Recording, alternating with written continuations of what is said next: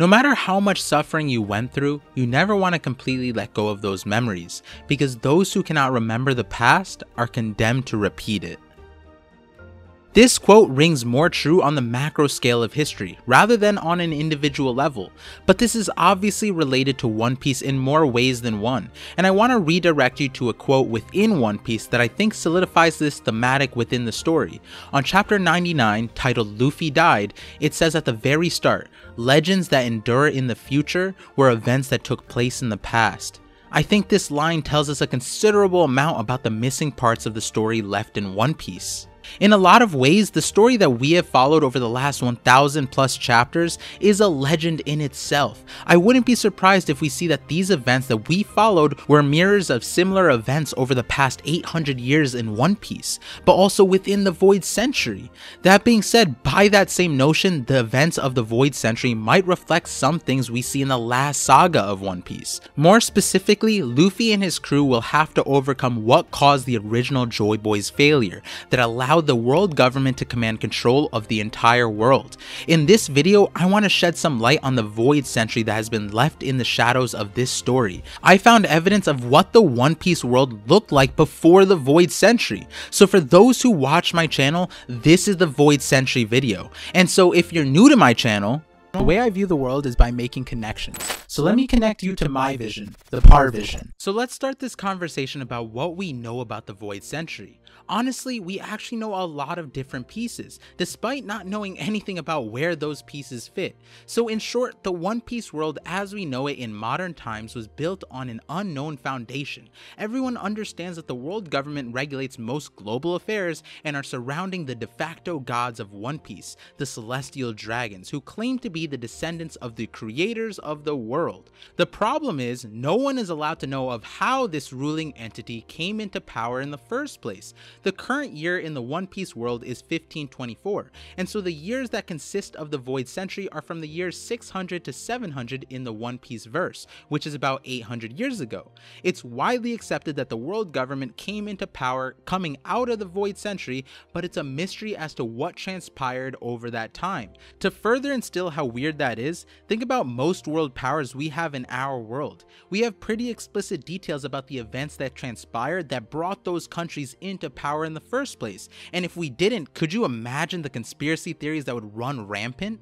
The world government bans any form of research into that time period, which makes you even more curious as to why. When Professor Clover was simply proposing the name of the kingdom that existed prior to the world government, he was shot on the spot. The citizens of Ohara, including Professor Clover, had pieced together that these giant cubical indestructible rocks contained a secret cipher that provided insight into the Void Century. It was being understood that by collecting the messages across these stones, one could figure out the history of that missing Void Century, which is why the world government has banned research into them, and simply the presence of the stone on Ohara warranted an immediate Buster Call response aimed at wiping the entire island and all of its residents.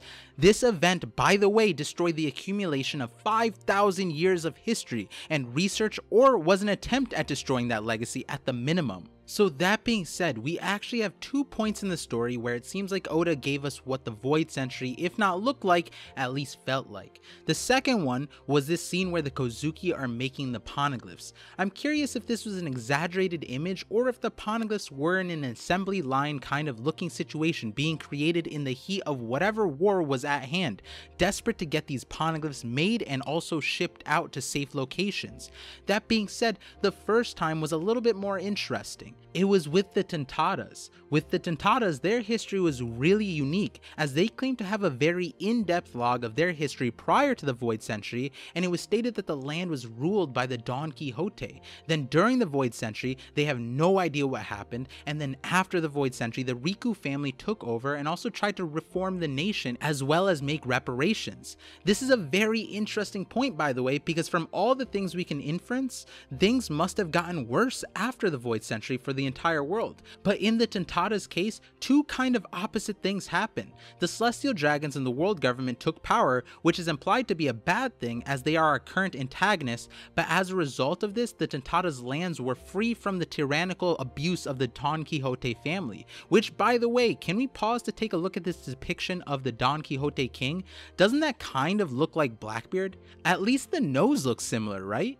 But all of this makes me wonder about a nation like Arabasta, where the royal family could have been celestial dragons but chose to stay on the Blue Sea rather than going to the Holy Land. There was definitely something different about Arabasta and possibly what they had access to. See, an interesting point about all of this is the storyline we get with Dressrosa. Doflamingo as an exiled celestial dragon expressed his disdain for his ancestors for giving up this land, and that it was rightfully his. While I don't think Doflamingo knows the true history of the world, it is an interesting line of logic, right? Like, if I were a king of a nation, and a prosperous one at that, then why would I in victory want to give up my land afterwards? This kind of makes it sound like the Nefertari family was the most reasonable one here. You'd have to make me give up my land for something better. And I mean, we haven't seen the Holy Land too well, but from what we saw, it doesn't look all that impressive. The only thing these butt sheiks thought was better was probably the slave labor. But regardless of that, would you really give up being a king of your own island to live in a gated neighborhood? Like, I'm pretty sure if you could be the king of Hawaii versus being in a gated neighborhood in the Hamptons, you'd probably choose to be king of Hawaii, right? So then we have to look at reasons as to why this move seemed more attractive to the celestial dragons rather than staying as kings of their own lands, and a clue might be in what does Arabasta have that other nations didn't have. The current Arabasta doesn't seem all that desirable, but who knows what the Arabasta of ancient times was like. Oh wait, I might, but that'll be in a future video. That being said, the celestial dragons from what we see are wearing these astronaut looking suits. They don't look super functional as I'm not sure how the bottoms work, but it seems like in the outside world or lower realms, the celestial dragons use this to prevent breathing in the air of peasants, which I have a bunch of theories regarding the origin of these suits, but I'll elaborate on those ideas another time. For now, let's just say these suits were a multifaceted protection apparatus, where they find themselves underwater or in an uninhabitable environment. These suits protected them. So that makes you wonder what they faced in the Void Century to justify such an excessive tradition. And I say excessive because their literal leaders and hidden god doesn't seem to have this kind of attire. In fact, you could take this scene with the Gorosei and Shanks as subtle proof of either two directions. Well, many more, but relevant to this point. Either the oxygen air tanks are literally pointless and the Gorosei know that, or Shanks is not a commoner and they're willing to share the same air as Shanks. But not that I don't think Shanks could be a celestial dragon, there's always the possibility until there isn't, but it seems like the Gorosei are fine with random navy and guards in their space as well. And it's not like they are super annoying about these people being of lesser status and tainting the air that they breathe. But now combining this point with the previous ones, it would make sense if the 20 kings had to leave their original lands because of some worldwide phenomenon that was going to take place that would have left their original land in tatters, or at the minimum made it meaningful to leave their lands. Maybe some lands became apocalyptic due to the nature of what we're talking about. And if you're not sure what I'm referring to yet, this might be when the original first Great Cleansing took place. Which makes you wonder what the Great Cleansing even looked like back then, or if there even was one, or why there was one. On top of that, has it happened already? Has it happened again and again throughout history and we just don't know? For example, in my Nolan video, I was alluding to the idea that the Gorosei might have used things like the tree fever and amber lead disease as soft ways to wipe out particular populations, which would be really interesting and extremely out of pocket. But we are getting to a point where it could make sense given Chopper basically fought against this kind of warfare when Queen debuted all of his pathogenic weapons. Chopper says that these methods should never be used because you could easily lose control of the situation, and that line really made me think that this is probably not the last time Chopper is confronted with a situation like this. But then you know what that made me realize? The Celestial Dragons could have also been disease control too. Look at what happened on Zunisha when Jack invaded with Caesar's gas weapons. We see the exact same setup with these air bubble suits. I think these kinds of suits were introduced to us on Punk Hazard due to Caesar's powers and his various deadly projects. That being said, Punk Hazard is a very interesting location because from what Law said, there's two really standout things about Punk Hazard. Well, first, according to Crocus, all normal islands, I say normal excluding Zunisha because it doesn't really count in this, but all normal islands within the Grand Line have a magnetic signature that are able to be recorded by a log pose. But Punk Hazard is the only island that is currently the only exception that we know of right now. According to Law, this is because it was a military research base, implying that the world government could actually remove log pose signatures from an island somehow. But the other important note was that Law said they always use this island for this purpose of experimentation and research, which makes you wonder how far back did Punk Hazard exist and what purpose was their research for back then. It's crazy because we already know by now, you can sort of taste that all of these elements that were present in the past might be resurfacing to take action again in our timeline. So in our timeline, there hasn't been a great cleansing yet, so let me ask you, if there were one now, what do you think it would look like? If we are saying it might be a repeat of the past, do you think the whole world was flooded? Do you think there was some mass disease? Everyone was slaughtered? Was the world overpopulated? Or do you believe in my white sky century theory? Let me know what you think in the comment section below. And before I give you my answer, make sure you subscribe to the channel so you can hear all of my answers whenever you want. And so right now, I think my answer is all of the above. I think that everything that we've seen in the story used in a great war was definitely probably a microcosm of what happened in the past. But here, before we move on, let's do a quick ParVision flashback for those of you rusty on my ideas around the Void Century. If you remember from my Shadows theory, there were two major points at the end about the Void Century. The first one that I really like was in regards to the dawn of the world. It seems like various groups related to the ancient weapons, poneglyphs, or void centuries are waiting for the dawn of the world. The dawn might be referring to the title Sun God, and that title was given to Nika, who I presume to be of the void century. So basically, the Sun God brought on the dawn, but the dawn from what?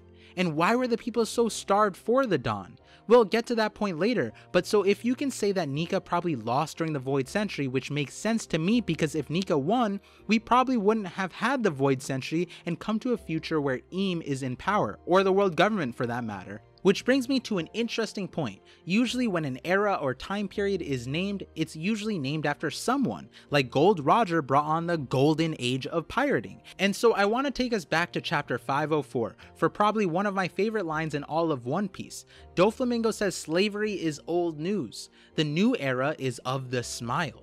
That line is so multifaceted. The obvious thing he was speaking about was the smile fruits being manufactured by his Yonko operation under Kaido. That being said, I think this line brings so many meanings now that we know Luffy is Sun God Nika. Nika meaning grin or smile. You could also understand that line as the idea that the era of Nika will end the era of slavery, which is the exact backstory given to us about Nika, that he liberated slaves, which now we can connect back to the Void Century, right? Because we know the Tentatas were enslaved and who knows who else. And it would make sense that had Nika succeeded, then maybe it would have been the era of the smile, or Nika's century back then. And we wouldn't have our story now, where when Luffy wins, he'll ultimately succeed where those past entities failed. With that in mind, did you catch what I said about Nika's century and naming an era? This line of logic led me to believe that it might be possible that it's not the Void Century, it might be more accurate to say it's Void's century, and that Void was the god opposing Sun God Nika during the Void Century. Void ended up winning and having the multi-meaning name attributed to their victory. Now, this is just a theory proposed as an alternative to the popular Four God theory, but if you're interested in the idea, go check out my Shadows theory afterwards, because next I will be playing a clip from that video, and both of these ideas combined are maybe 10% of the entire theory explained there. Again, if you like this video so far, consider subscribing and liking the video. As I always say, I can only make this kind of content with all of your support. So here is the flashback about an interesting possible double meaning in the name of Void Century. This is the era of the smile. I think he was right. because slave trading was something that was abolished even after the Void Century but returned, and so it seems like slavery is the mark of an old era, and Nika means smile or grin, right? So the new dawn might be the era of Nika, or in other words, the era of the smile. Which is kind of wild when you think about it. But wait, you know what that would imply, right? That would imply that Void Century was also named after someone or something. So that's when my mind went racing, because if Nika is the dawn and he awakened 800 years ago, probably through Joy Boy, then maybe the antithesis to Nika was Void, meaning the other god that opposes Nika might be named Void. Since Nika supposedly lost back then, Void probably won, thus dubbing it the Void Century. The name of the other god could have been in our face this whole time. It could have been something like, and hear me out, I haven't stuck to any name yet, there's a lot of iterations, but considering Nika might have been a derivative from the Greek goddess of victory, Nike, maybe the antithesis would also have Greek roots, also tying in the presence of the ancient weapons. Like if Shirahoshi was a devil fruit, wouldn't her fruit be the mythical Zoan human fruit model Poseidon? So maybe the name of this other god or other fruit would be the Chaos God Void. But Chaos never really came up before. It could be the Dark God Void, and Void being the actual name of the god, or another option could maybe be Darkness God or Void God Uranus. Yes, the last ancient weapon. I have 3 different outcomes for saying that, and I still have to think about this part. But to kind of explain, well, earlier I said chaos because in Greek, chaos means emptiness or void.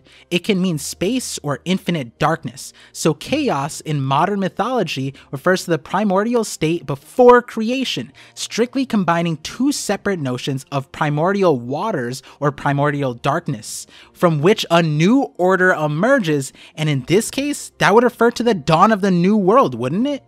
And interestingly, Phersides of Syros interpreted chaos as water. So maybe Imu is the chaos god Imu because Imu reverses Umi, which means ocean. And it might be possible that the Void Century is named after Imu. That is a possibility. Next, there's so many ways this can go that all sound really cool and awesome, but so why is Uranus tied to this void god thing? Well, Uranus was supposed to be the Greek deity that rules the sky, or rather is the embodiment of the sky, right? Also, I want to point out that the naming scheme of the trio ancient weapons are odd. Uranus would be the odd one out in terms of mythology, which I'll dive deeper later, but so sky. Why is the sky important? Well, let's take another closer look at the name Void Century, specifically at Void. So Void Century has been written like this in kanji, which, apologies for my pronunciation, would be Kuhaku no Hyaku Nen, and we translate it to the Void Century. So Kuhaku would specifically be what is translated to void. It could also mean blank or space or empty. Do you see a parallel to the Greek word chaos yet? Okay, cool. Now it gets crazier. So this is the kanji for Kuhaku or void. And you know Oda likes to make a play on words, and I was thinking, given the word means blank or space, what would happen if you put a space in the kanji? And that's when I realized what each of these kanji means separately. So if you separate the symbols for Kuhaku, you get the symbol for Sora and the symbol for Shiro. If you watched anime as long as I have, you don't even need Google Translate for that. Yes, the symbols for void in Void Century are sky and white, or white sky, which is crazy for so many reasons. So Artur clarified to me that the symbol for Sora could mean sky, but it could also mean void or empty, because the sky is generally empty. So instead of white sky, it could be white void, which is still crazy because you could kind of read this as the white sky century rather than the void century. So in the video, I was talking about a lot of different connections to the sky.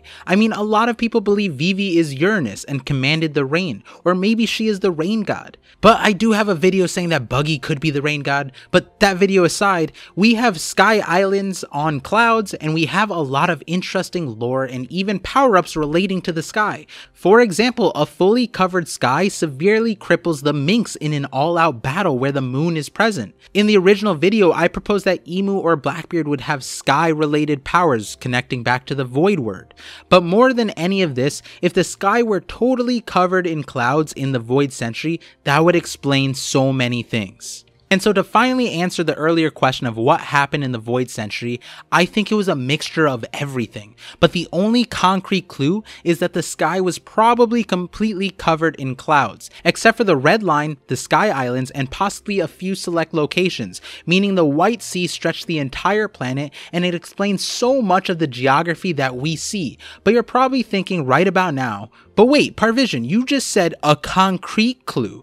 I thought the White Sky Century was just a theory at the moment. No, I think at the minimum, I found a set of panels that proves that something happened, and for that thing to have happened, the best explanation I have at the moment is that the entire world was covered in clouds at one point. So what is the panel I'm talking about? I don't mean to build the suspense, but in my past streams and videos, I said this panel was in relation to Frankie. It's also related to Vegapunk, and it's also related to Enel. I told these clues to separate groups of people excited to see if they'd catch on to what I was talking about, and no one succeeded. Not even the One Piece wiki takes note of this detail. So for this, let's talk about what I think is the most reviewed cover story in One Piece, Enel's cover story. Except the current cover stories are kind of cracked, but yes, the clue lies in this series of cover stories. The panel I said that Oda had drawn that has to be at least in the Void Century, if not prior, or at least it makes the most sense for this situation to be the case.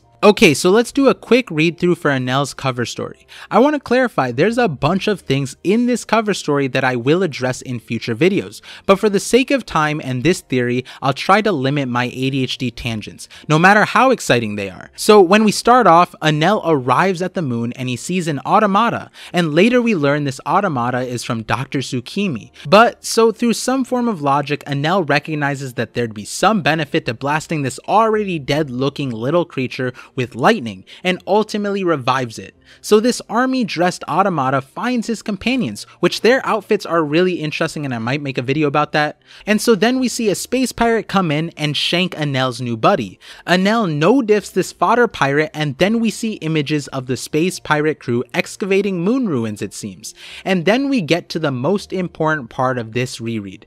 So the army automata gives us a flashback of his birth on an island where Dr. Tsukimi is making it from scratch. He is eating dango with his automata buddies, and then he sees the moon explode. He chokes on a dango and dies, and his automatas fly up to the moon on balloons and they confront the space pirates and lose. And then we see right after the flashback, Enel props himself up as their savior in the sense the automata recognize that Enel had avenged them. So that's as far as I have to go in terms of the reread portion here. So let's talk about this. A question: when do you think the automata came to the moon? By the way this story was told, it makes it feel like Enel came onto the moon and just prior to him, the automata were defeated. But I'm here to say that is impossible. I'll explain why in a second. One thing I will address in a future video is that there's some sort of paradox we have when it comes to the automatas themselves. We see at the end, it seems like there was a storage of automata on the moon with wings, and it would make the most sense if they originated in Burka, the ancient moon city, which would be prior to the Void Century. But then we have this statement from Oda that this army automata was born on that island by the hands of Dr. Tsukimi. So there's some kind of missing link here, explaining how either Dr. Tsukimi's automata ended up on the moon, or how the sky races seem to have barely any recollection of their moon ancestry. But yet Dr. Tsukimi got his hands on the same exact blueprints. So it would seem that at a minimum, Dr. Tsukimi connected with the ancient Birkin race at some point, but that's not why I'm saying this was a long time ago. Another reason is that, well, in the flashback, the moon was half exploded.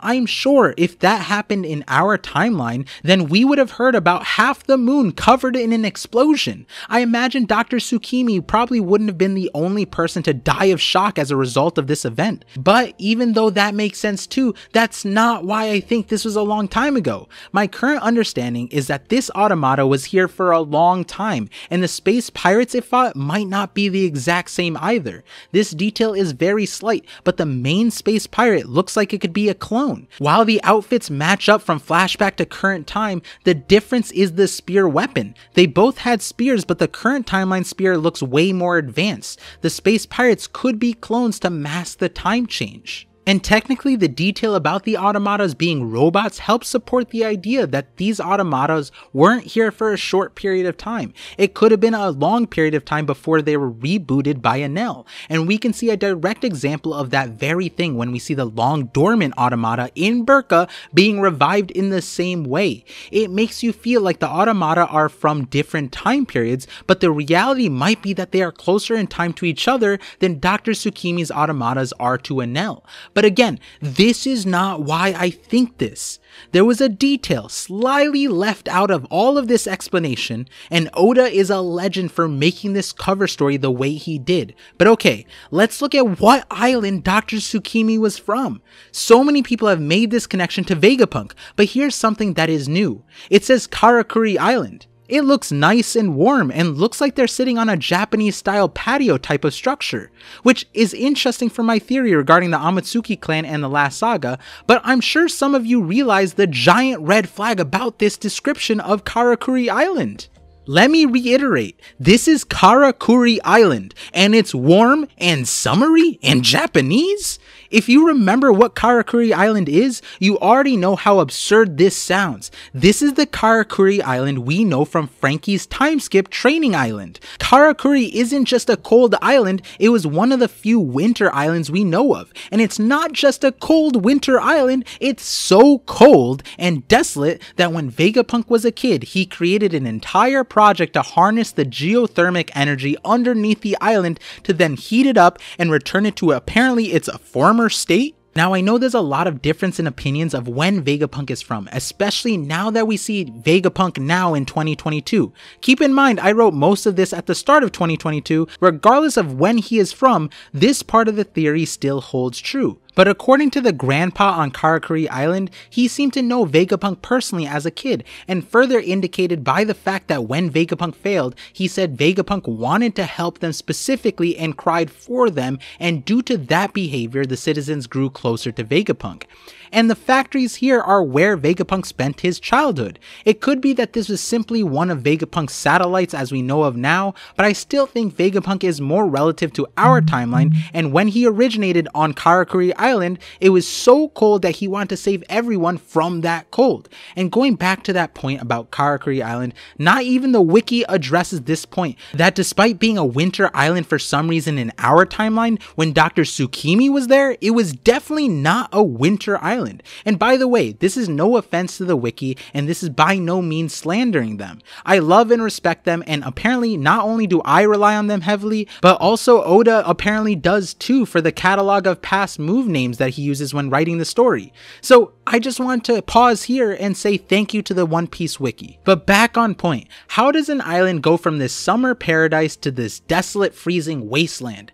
I think the one possibility that's in our face right now is Aokiji's power. It does make sense that maybe a past user of Aokiji's fruit created Karakuri Island like he did to Punk Hazard. And while I'm not separating Aokiji from this theory, I think it would be a little excessive to say that Aokiji's power was the cause of all the winter islands. But that's not to say that at least within the Grand Line, there's probably an unnatural cause for these winter islands to exist. We also know that geothermal heating apparently failed, which could imply that the solution to fixing the winter islands lies somewhere else. So then we're left with this idea that for Karakuri Island to go from this to this, I think the best explanation was that the world went through some sort of ice age that changed the climate of these islands, and certain islands retained those properties. So what could cause an ice age of this magnitude? And so this real world theory wasn't exactly debunked, but was given a lot more context in the last decade.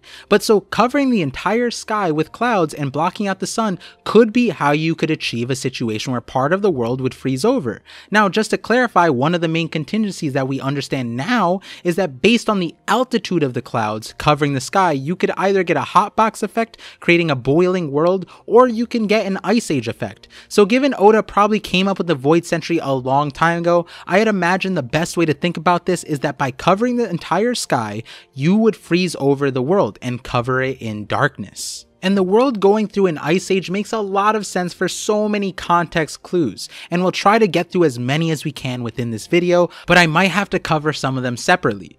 So for the first one, Oars the Continent Puller. I've always wondered why he was named the Continent Puller. I think Zunisha is more accurately a Continent Puller. Oars is not nearly the size or even the presence that I would assume would be required to move a continent. For one thing, is Oars more accurately the Continent Swimmer or Dragger? Because how would Oars pull something through the water? It's not like Zunisha, where Zunisha actually touches the seafloor as they walk. Oars could not do that. But if part of the world was frozen, then Oars could have a much easier time pulling a frozen island across the world. And this is supported by the fact of how Oars died. One thing Moria tells us is where he found Oars. It was in the land of ice. And this was chapter 456, which, by the way, look at what the chapter cover is and the title is. The Demon from the Land of Ice. All of these details lining up for this story here. But so later we learn from Chopper that not only was Oars found in the land of ice, but after what I guess would be a very late autopsy, Chopper deduced that Oars died from frostbite, and it was the cold that killed him, and says a really important line. Even a monster as big as him can't stand a chance against the power of nature. He must have got caught in the cold and died of exposure because 500 years ago, Oars must have also walked around naked. This line is meaningful to me in so many ways. But the power of nature. Have I not been emphasizing this in the last few videos? The last saga will definitely be emphasizing this a lot more. But it's interesting, right? Apparently Oars lost his original right arm to frostbite. I wonder what Oars was reaching for. I wonder if Oars was holding on to something or someone. Maybe it's a repeat of Drum Island where Luffy had to climb a mountain to save his friends. Maybe Oars promised to hold on to something and he died doing it. Anyways, I'll get back to Oars later on because there's some other cool connections. I mean, you guys would hurt me if I didn't mention the Yeti Cool Brothers and their supposed mystery race of giants that they are. It would make sense if their lineage originated from some situation with the giants and an ice age. From Saul, we do get an understanding that there seems to be other locations with giants other than just on Elbaf, which is interesting that Saul called them savages, when from what we've seen so far, the giants seem to be pretty respectable. They live too long to be out of pocket like us lame humans with lame lifespans. And speaking of the lamest humans, let's talk about the Celestial Dragons again. If there was not just an ice age but a planned ice age, that would be an incredibly good reason to escape your homeland. But what I want to talk about was more than that, is how they talked about the world. See, they divided the world into an upper realm and a lower realm, which is just interesting to me because from all versions of how this goes down, it's not like the Celestial Dragons originated in the upper realm, and it's not like they created the upper realm. Their true story apparently is that they stole this land from the Lunarians. But let's not get too far into that point just yet. What's more interesting is the naming of the realms. So we have an upper realm and a lower realm. And I was thinking, well, if the sky was covered by clouds, but even without that, couldn't it also be said that the lower realm is the underworld? And that's important for so many reasons, right? This concept of the underworld has been plaguing our minds for a while now. Zoro is a king of hell. Pluton is related to the underworld too by name, and there's the idea that the Grim Reaper we saw facing Zoro has some connection to the underworld. And amongst all of the theories I've heard, there was one where someone said that the Grim Reaper was Pluton's Kabaterman in my live stream for chapter 1053, I believe. But none of this is what I want to focus on just yet. I want to focus on Brook. Brook's revive fruit is another great mystery that I'll deep dive in a future video, but since we're talking about ice and that ice age creating a pseudo underworld, then we gotta talk about the dead Straw Hat crewmate Brook, who has ice powers and says it's the chills of the underworld. Something that I always thought was interesting was that it almost seems like the One Piece world was going to introduce different realms through Brook and Zoro, but the way souls work in One Piece is that it should have traveled to the land of dead after he died. But due to the fruit enabling him to somehow expend a huge amount of energy, his soul remains in the human world, but also can interact with it as well. Now, what's interesting is the concept of the soul going to the land of the dead. What if it weren't a separate location? What if Brook's soul was already in the land of the dead, meaning it all coincided, which makes a lot more sense, right? I mean, if you watch my Nolan video, I was emphasizing the graveyards, especially in Ringo and Shandora. They have lands of the dead where they believe the souls reside. I mean, specifically in Shandora, the Forest of the Ancestors were housing the souls of the loved ones. Is this where Brook's soul would have gone to? Do only the strong souls stay in the human world? Or maybe also the wicked ones too? Is that why Roger said he won't pass away? I mean, we know it because he was never forgotten, so he truly didn't die. But this line from Whitebeard always stuck with me. Whitebeard said Roger is waiting for a certain person, and Blackbeard wasn't that person, so it made me think maybe Roger's soul was so strong that it can stay within the world. Maybe that's how the D-Clan has been passing on their wills. Maybe this is related to the creation of devil fruits in the first place. But what I want to talk about is maybe there's a land of the dead that souls gravitate to that Brook is referencing here. We already know that in Shandora that they have the Forest of Ancestors, where it was purported that the souls of the people went here to rest. But take that one step higher. If there's souls inside of trees, haven't most people already thought that devil fruits house souls of some sort? So we know that souls can stay within this realm. But maybe this land of dead that Brook is referring to is the ice continent, for example. Or maybe Laughtail has a frozen section, or is on frozen land. Or maybe Emu's basement is the land of the dead. Somehow they got the AC on blast in here, and apparently Emu has no bills to pay. But that opened up an interesting thought. What if the land of the dead was within the red line? So maybe there's a world where this land of the dead or underworld is actually just within the One Piece verse, and it's not like another realm or dimension, and the underworld just referred to the world underneath the clouds. It might be that the Blue Sea faced an ice age and became known as the underworld. Something I'll cover in the future is that it might be that the world faced many hells, not just one. Wait, many hells? Does that sound familiar? It might be that Impel Down was made in a way to reflect the outside living conditions for some reason. We discussed this in the video where we found a poneglyph in Impel Down, which at the end of the day would somehow link Impel Down to the Kozukis in more ways than one. And speaking of connections of the Kozuki clan and Wano, Wano was known as the Land of Gold in some time after the Void Century and prior to now, and more accurately during Ryuma's time. I think most people, including myself, would be like, okay, well, where is the gold? A lot of people have hypothesized that maybe it was Shandora, and maybe Shandora was dragged out of Wano for some reason, possibly by Oars.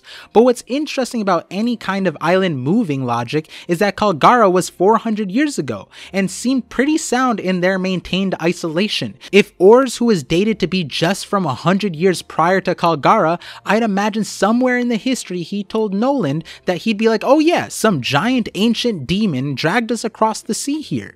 That's not to debunk the possibility, but naturally you do kind of want to look outside for the gold. So let's take a second to think about gold. Gold Roger? No.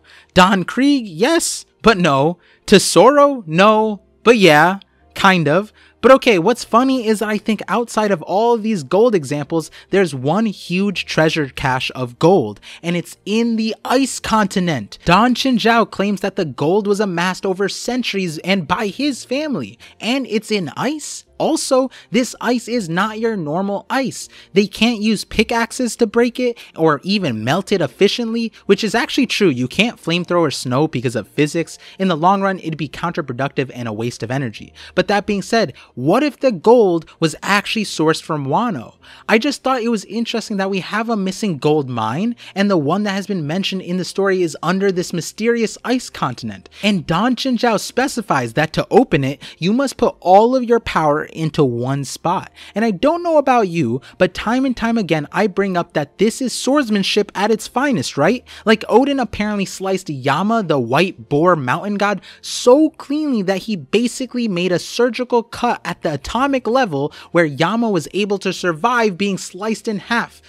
100% Odin would have been able to crack that ice, or any prominent swordsman on Wano could be able to open the vault. I'm curious to find out where this ice continent is, and if it does have relationship to Wano. Because there's actually 2 points of mystery links that I want to present here. One, there's that random scene in the current opening of One Piece where they just show a bunch of log poses in ice, it seems. And currently that has no relevance to the manga or anime at the moment, so it makes you wonder if it ever will be relevant. But more importantly, this is one of the more interesting connections to me. Yamato's devil fruit, the mythical wolf zoan Okuchi no Makami. It has ice powers, which could relate to Ringo specifically, but I wonder if the ice powers were maybe how Wano protected their gold, because if Wano used to be known as a land of gold, I would imagine the guardian deity of Wano probably protected the gold as well, but also Ryuma was known as a protector too, dubbed sword god, and the Shusui as a national treasure, but during Ryuma's time, Wano became known as the land of samurai, not the land of gold, and I wonder if it's because the gold was transferred out, or maybe there's another meaning to that nickname. Now, speaking of Wano, I had this understanding that the two original clans that reigned supreme were the Amatsuki and Kozuki, but the next clan of importance was the Kurozumi, which we'll get to in a second, but then there's also the renowned Shimotsuki clan, the name meaning frost moon, and given that Ryuma existed sometime after the Void Century, I wonder if it's because the Shimotsuki clan became powerful and known by that clan name due to being the clan that came out during the Ice Age. Which is the perfect transition into some really cool ideas around Wano and the Void Century. See, while this Ice Age White Sky Century could be a form of suppression and a way to enforce oppression, by the same token we could look at some of the outcomes and see if it makes sense that way too. So now let's walk back to the core idea. The entire sky covered in clouds. That has way more ramifications than just an Ice Age. Regardless of the theorized Ice Age, if the sky was covered then, that would create an era of darkness, an era of void. So let's talk about why this also makes sense. How many times have we gone through a country and one way or another, they revere the sun, or fire, or light? I mean, that's not too telling considering even in our world, we have a similar thing where multiple independent belief systems revered the sun. If the world were engulfed in darkness, then you'd naturally be starved for light. So any power relating to the light would be put on a pedestal. Is that why we see the Merimera no Mi so emphasized in the story? And if you think about it, we get an example of a nation starved of the sun, and what do? They yearn for it, and create a pirate crew called the Sun Pirates. Fishman Island is an example of what the other countries suffered during the Void Century, and why countries like Elbaf and Wano might both have similar thematic festivals. In Elbaf, they have the Winter Solstice Festival, and we're unsure of Elbaf's exact climate, but they celebrate the death and rebirth of the sun, as if there were a time when the sun didn't rise all the time.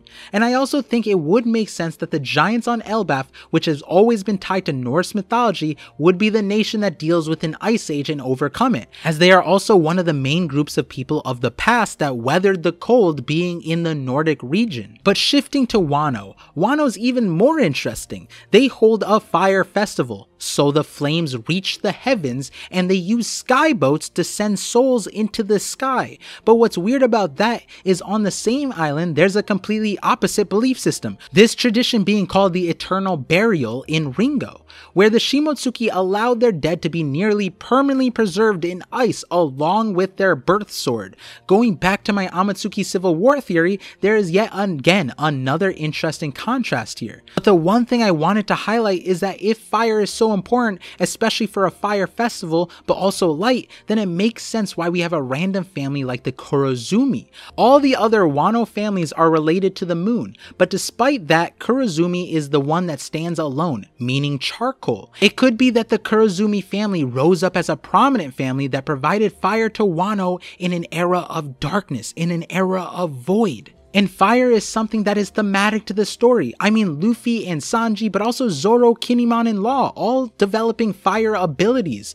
We have the sun god, Arabasta has a sun on their flag, and we can't forget about the sun god mentioned with Kashigami. But let's talk about something really important with Shandora now that we're there. See, they didn't revere gold there. The two things that they did revere were the souls of their ancestors and the bell. The souls being in the trees, which is significant, but the golden belfry bell, something that always struck me, and I'm sure it hit you in the same way. That bell was called the light of Shandora, despite making a sound. But let's think about it like this. If Shandora was home to all the souls, and the bell was a guiding light to Shandora for the souls, then let's ask ourselves, in what circumstance would a sound be called a light? It would be in the midst of darkness where there was no light, that even a sound could be synonymous with a guiding light, which is exactly what happened to Noland. In the midst midst of the storm, he still somehow heard the bell ring and claimed it to be the light that extended a hand to him and his crew. So it might be that this bell was named the Light of Shandora because the grand sound acting like a lighthouse for ships in the distance. It could even extend even more than that maybe, that an island or nation had special sounds that they would operate with to signify something specific. Maybe that's also why a warship like the Ox Lloyd had the sacred Ox Bell that had its own ringing system. And beyond sound, let's talk about one of the most glaring systems we have in One Piece. See, one of the main things I think about when it comes to maritime navigation, it's compasses for sure, which is replaced by log poses because the wonky magnetic fields in the Grand Line, but the other thing is celestial navigation, more commonly astronavigation, using stars, the moon, and the sun to track movement over the ocean, especially at nighttime after the sun sets.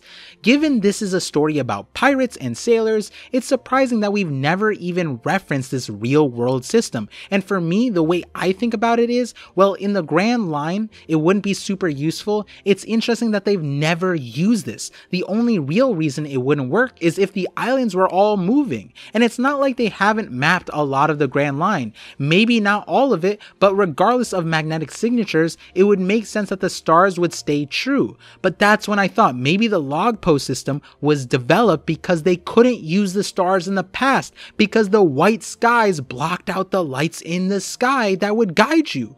This part is honestly so hard to think about though, but I think it definitely does support the cloud sky idea. But the real reason I want to bring up the cloud covered sky again is because while all the nations we talked about could have been affected by it, the one place that probably was exempt from it was the Holy Land, which might be why the celestial dragons moved there in the first place. The other place exempt from the darkness would be Enies Lobby, though I can't fully explain why. Enies Lobby is also known as Afternoon Island or Never Night Island, so it's really interesting that one of the primary world government strongholds is essentially always bathed in sunlight. What a perfect location that gives a whole new meaning to seeing the light. But let's finally talk about two of my favorite points about the world being covered in clouds. Imagine you were a pirate crew with a great captain sailing the darkness of the oceans. In peril, it would be helpful if your captain could bring light to a dark situation. And what's funny is that is exactly literally what we attribute to the greatest pirate captains who are conquerors. How do we measure the upper limits of a conqueror and even power scale conquerors to a certain extent? It's by their ability to split the sky. Wouldn't that make sense that conquerors were known in this manner if there were great importance to splitting the clouds and reaching the heavens? It might have been that the conquerors were the only ones who could bring the light to their constituents. It could be that Sun God Nika was such a strong conqueror that the skies never dared to cast a shadow upon them. And more than anything, if the skies were covered in clouds, it would explain why there are so many ancient races waiting for the dawn. I would be too if it was a world of darkness. And speaking of darkness, let's tie this in a bow with my original Shadows video. If the entire sky were covered in clouds, then we have an explanation of why Moria's fruit is so important, because an entire world covered in clouds would become heaven for the Kage Kage no Mi user, otherly known as the Master or Ruler of Shadows, who also has the power to enslave others. If you remember Moria's situation, he positioned Thriller Bark within clouds to forever cast shadows on his island to maintain permanent domination, which if this white sky sentry theory is true, then it would give insane power to both the Yami Yami no Mi and the Kage Kage no Mi. And to add on top of that, if the clouds caused an ice age, that would create the literal perfect scenario to preserve corpses for the Ruler of Shadows to take control over with the shadows.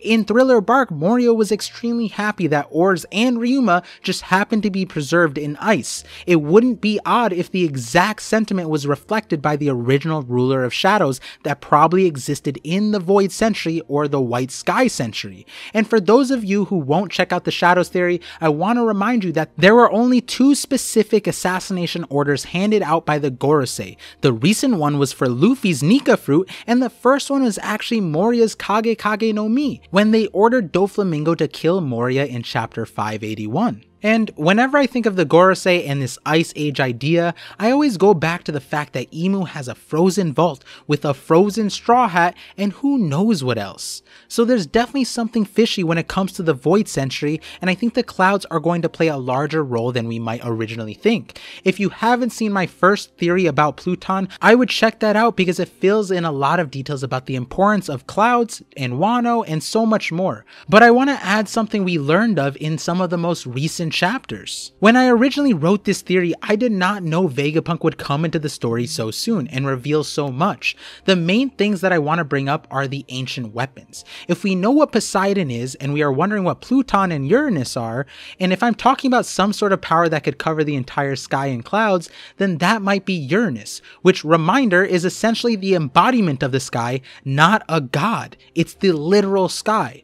That's what Uranus technically means. And the reason I bring this up in the context of Vegapunk is because Vegapunk has already demonstrated to us some insane inventions. To me, it seems like Vegapunk has found a way to create mechanical versions of everything, including ancient weapons. In the introduction, we see mechanized sea beasts, which parallel Shirahoshi's command over Sea Kings. It's just one step below, but is a very close imitation to the full ancient weapons power. Then we have the Aircon, which gets passed just as a climate control of a specific island. But how is it facilitated? Vegapunk created a sky island above Egghead to create the climate control, which, wait a second, sounds very similar to the White Sky Sentry idea, but would be just a few steps beneath the full White Sky Sentry ability. What's even more scary is that Vegapunk claims that this is possible worldwide, which again sounds a lot like this idea that I'm proposing here of some kind of power that is able to cover the entire sky in white,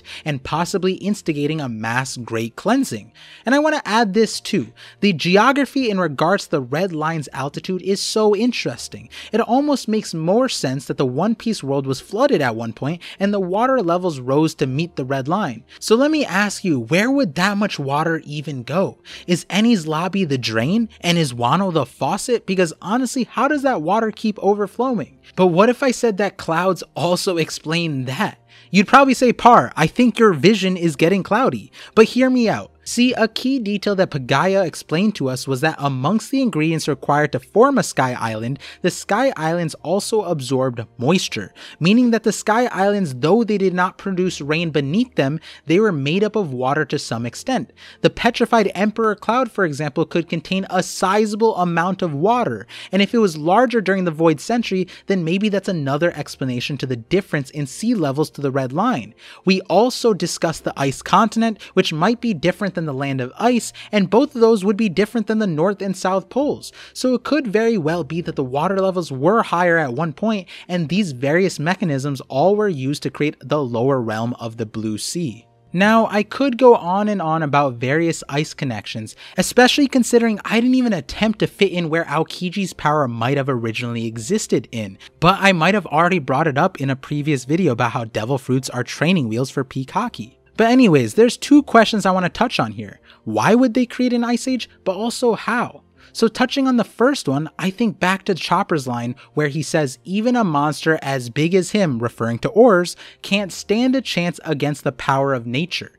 I think what's interesting there, again, the power of nature part, because it just reminds me of Logias in general, and in this context how maybe the world government tried to use all the powers of nature to kill monsters, which I have so many ideas about this, which all ties back to Onis. Speaking of Onis, something I didn't address yet was the concept that Queen brought to our attention, that there is a way to create Onis via ice. By freezing their souls and bodies, it seems like you can create artificial Onis.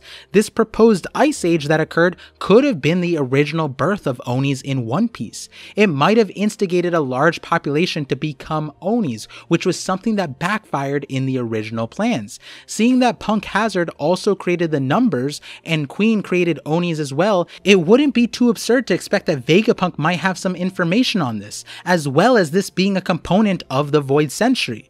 The world had to band together to fight the Onis, but that was the history that was forgotten because of how Onis came to be. The most interesting part of this is obviously that ice is connected to turning people into Onis, and Onis are one of the mysterious races we know nothing about yet. And so if you're interested about Onis, check out my Oni video that has already been released to YouTube members and will be edited soon for the general public. If you like this White Sky Century Ice Age idea overall, let me know in the comments. Let me know which part was your favorite, and I'm gonna have to elaborate on some other parts at a later time. But there's so many layers to this idea, and I feel like I only showed just the iceberg and scratched just the surface. There's still the flood theory, which is a popular thought, especially given the geography, but I definitely think somewhere in there an ice age must have occurred to force Karakuri Island into the state it is in our timeline. Oh, and it might also explain how some islands like Little Garden were essentially time capsules of the past. It was frozen over and melted out more recently, but maybe that's the overall idea with the Ice Age. The Void Century froze everything and everyone and stopped it in time. Which takes me to an interesting topic to leave off on, the connection between snow and memories in One Piece. And this brings us to chapter 430, titled The Light Snow of Reminiscence Falls. In this chapter, this is when the Going Merry ultimately passes on through the Viking ship burial method of yet again burning the ship to help carry the soul out, which we saw happen. But what we also saw here was that it randomly started snowing, and as the snow fell, the Straw Hats started getting memories of their past history with the Merry. It seems like Oda is infusing this thematic of snow and ice and lost memories.